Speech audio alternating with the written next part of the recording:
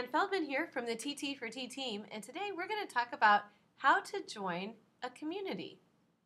So first of all, go ahead and click on the plus your name. So I'm plus Ann. Click on that plus Ann, and that will open up your Google Plus area. And I would like you to click on your home button right over here, which will display a bunch of different choices for you. But today we're going into communities. So go ahead and give that a click. And now, since you've not joined any communities, it will show up here with a lot of suggestions for you. The easiest way to find the communities that you're interested in is by coming over here and doing a search. So we're going to do a search right now for our BPS communities. And I'm going to do our first one for our BPS online courses. And then just go ahead and hit enter. And you'll notice that our BPS online CCU course community pops up here. Then simply click on the community name, and then it will give you a little bit about the community, and then you just click on Ask to Join. From that point on, your request has been submitted to Brent and I, the moderators, and then we will approve your request, and then you'll see that community appear. Now you can also look for other communities you'd like to join as well. So again, let's go back down here to our communities, and let's search this time just for BPS and leave the rest blank. And that's going to pull up any communities that have a BPS in them.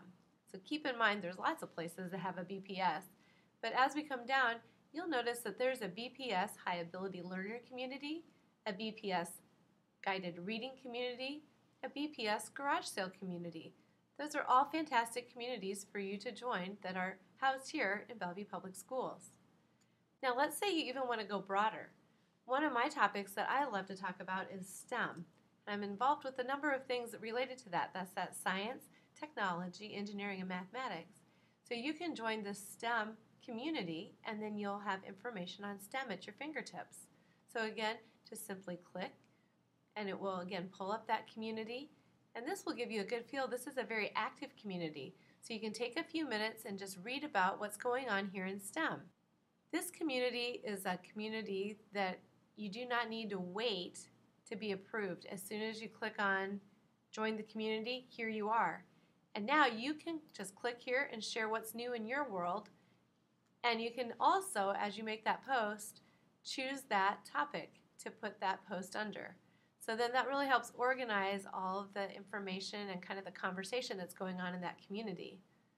And then, of course, the more you share, then the more others start to share with you. It's a two-way street. So that's a great little way to join this community. All right, so I'm going to go back to the community section, and now you're going to see here's that STEM community that I joined, and here's our BPS Online CCU course community. So let's go ahead into the CCU course community, and you're going to see that this is a community for all of our CCU professional development courses.